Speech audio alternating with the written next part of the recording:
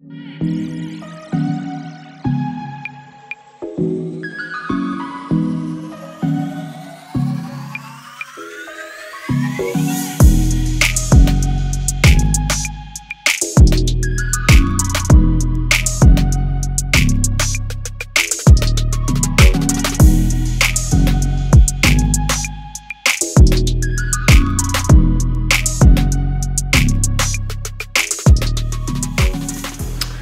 is happening, guys? Welcome back to the channel and welcome back to another day with that F30. We're doing the FTP charge pipe on the B48, B46, 330i F30 chassis.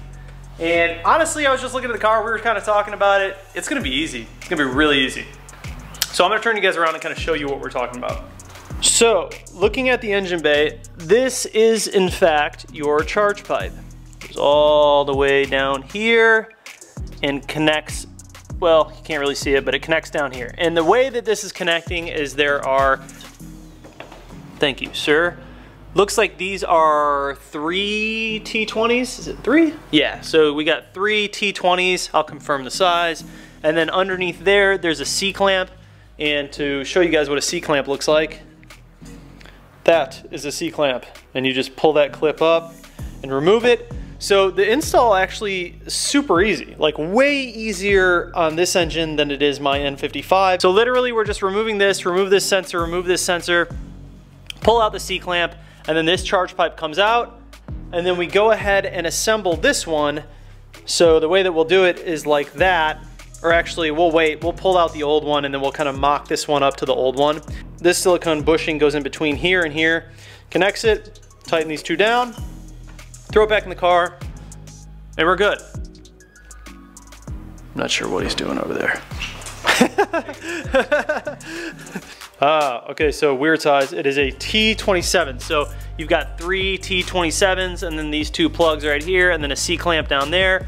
Yank this out and then we'll kind of form this with the silicone tubing in the middle and these 2 clamps. We'll form it to the stock charge pipe just to make sure that it's about the same shape, and then we'll go ahead and put it in. But this, man, this charge pipe is way easier to install than mine on the N55 because I have the front mount intercooler and it's just, yeah, pain in the ass. So it's gonna be super easy. Let's go ahead and take out these 3 T27s, unplug these, we'll get it moving. So these have a little tab underneath. You're probably not gonna be able to see this little gray tab right here. The way that you unplug these is you pull the tab. There you go. There you go.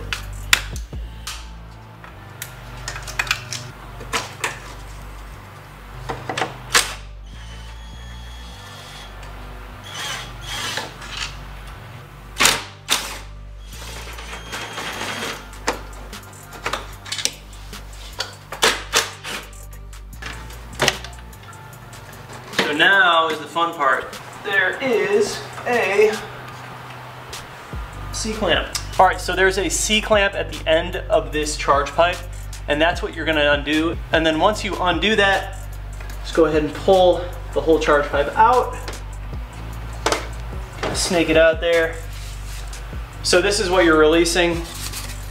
This is your C-clamp, and you see these slits right here. That's what it seats into, and it clamps in on the sides. So that's what's holding it in down there. So what we'll do now is kind of set this to the side and mock up the new one to the shape of this old one. So this sensor right here is held on by a T25. Remove that. We're obviously gonna reuse this so don't lose anything. There we go. So you'll notice that the new charge pipe comes with its own screw. You're gonna wanna use this screw and not the old one, because the old one is plastic. This goes into plastic and this will not work in this charge pipe. So take this old screw, keep it on your old charge pipe. So the other thing that I want to note is with the old charge pipes, the reason that you do this, you make this upgrade is because these charge pipes are plastic. So they're prone to cracking under even stock boost, but anytime you increase the boost or tune the car, which we are gonna do inevitably, we're gonna go boot mode stage 1 and then eventually stage 2 once we do downpipe, this will crack under increased boost. So we're gonna go ahead and upgrade to the FTP charge pipe And you also increase throttle response with an upgraded charge pipe. It's also a larger diameter. So that is why you do this upgrade. So for this sensor on the side here, you're literally just gonna twist it and make sure you don't lose the little bushing in there or the seal gasket. We're gonna need that. Installing it on the new one, simple as that. Hand tightened is fine. That's how it was in the stock one. And we'll take this guy. It's gonna go on like that. Make sure that the seal down here seats all the way.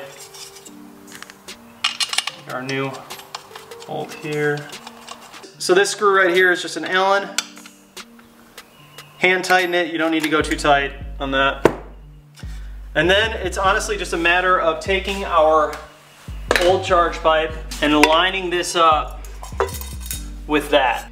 So we'll just take this silicone bushing and it'll go on this side around this little lip right here. Same with that side. Put the 2 clamps on and then go ahead and throw it in the car. Yeah, it looks right. Just go ahead and slide that on. I mean, we could just use an 8mm. Pretty sure those are 8 mils. So yeah, I do have to say, this is so much easier to do than the M2. So the way that these clamps work is you can see right now it's engaged and you've got that side in there, this side right here, and this top one over here. When you put it in the car, you're gonna wanna take this off beforehand. But I wouldn't take it off all the way because it's gonna be easier to install it if it's in position.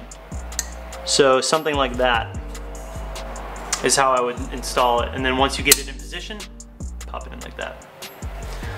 But when you guys are installing it, you wanna make sure that these seat all the way, because a lot of times people put charge pipes in and they don't seat this all the way and then it blows off and you can get like a boost leak, all sorts of bad things. So just make sure when you put this in that this seats all the way in. This should all be flush all the way around. We'll go ahead and put this side in first and then we'll work on this side up top. So this is something I want to point out. We just put the charge pipe on. We got the clamps secured down here. It's always a good idea to kind of keep this section loose around the silicone part because you're going to want to be able to maneuver. If we just threw it on like this, obviously it's not matching up perfectly. So we'll go ahead and loosen these up a little bit and then we can move this around to get it to fit on here. I'm gonna keep these loose and I'm gonna tighten these down and then I'm gonna tighten these. Because you want flex down here. You wanna be able to flex these so this all matches up perfectly.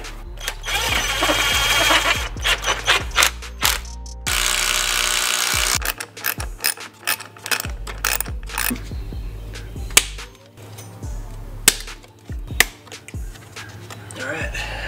Charge pipe installed. So now we can go ahead and tighten these down. Now that we have everything else where we want it.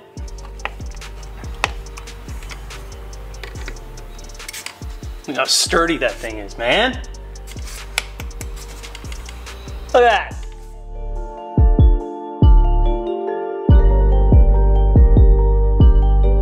Throw that engine cover back on, bro. Look at that. Dang, dude. Looks clean. He's got the MST intake. A little bit dirty right now, but yeah, man. That was an easy install. I'd say 3 out of 10. The toughest part is probably just getting that C-clamp off down there. So you guys can see the end of the charge pipe right there. And that's where the C-clamp is going into. And that C-clamp right there is what is holding it in. So that's gonna be your toughest part for sure. But once you get it clamped on, it's a breeze, man. This is like probably one of the easiest engines to do a charge pipe on because it's all right there in front of you. It's like so easy. On my car, obviously you need to take a lot of body panels off down there and it runs into the intercooler up front, so it's just a whole different game. But this is, man, this is a cake walk. I'm gonna go for a little ride, make sure everything is sound. Might be a different tone to the engine a little bit. This is a larger diameter in the charge pipe. So,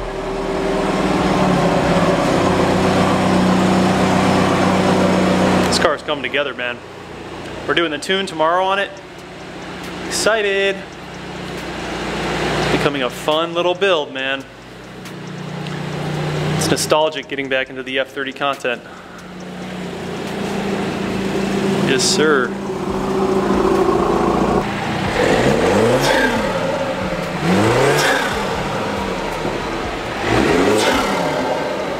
Sounds sick. Sounds good. All right, so we're gonna go for a cruise and see if we feel and or hear any difference. So you guys may not know this, but we are actually teaming up with Valvetronic on this build, and we are doing a Valvetronic rear section and a Valvetronic downpipe, a catless downpipe on this car, so we can go stage 2. For the mid pipe, we haven't quite decided what we're gonna do with that. We might have the resonator section and the secondary cat. I believe this has a secondary cat, doesn't it? Yeah, we're gonna have the secondary cat cut out. We're gonna see. We're gonna see how it sounds after we do the downpipe and the Valvetronic rear section, because I think it's gonna sound really good just like that. But we'll make that call a little bit later.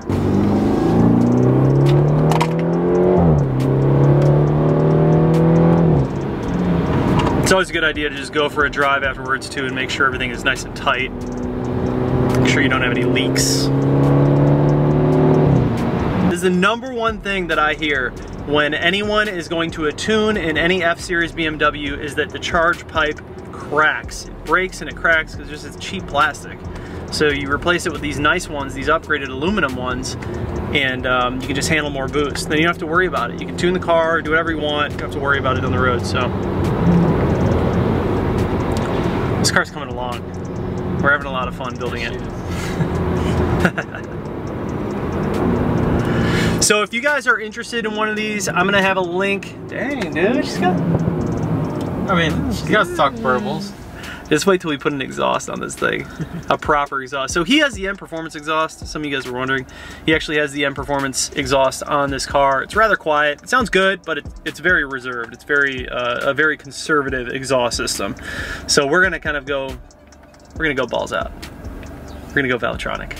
Let it rip. So if you guys are interested in one of these charge pipes, I'm gonna have the link down in the description. Huge thank you to Keys Motorsports for helping us both out so much with this build.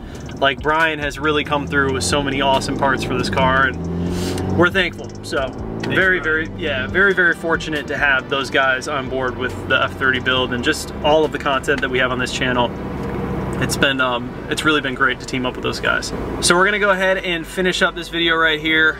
We're almost back to the house. Charge pipes are really one of those things, like we said before, it's preventative. Like, it's that peace of mind knowing that you changed it. Now we can properly tune the car and never really have to worry about that pipe cracking.